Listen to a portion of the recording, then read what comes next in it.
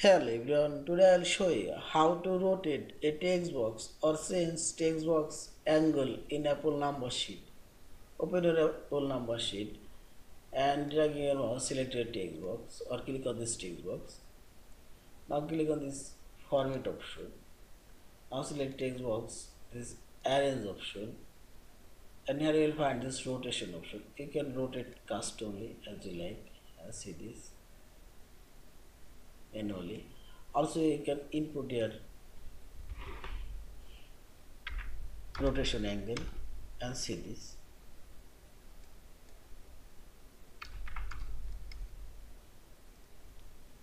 Also you can move your text box.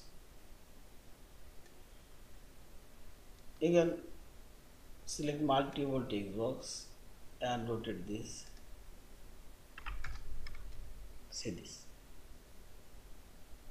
Yeah, this is.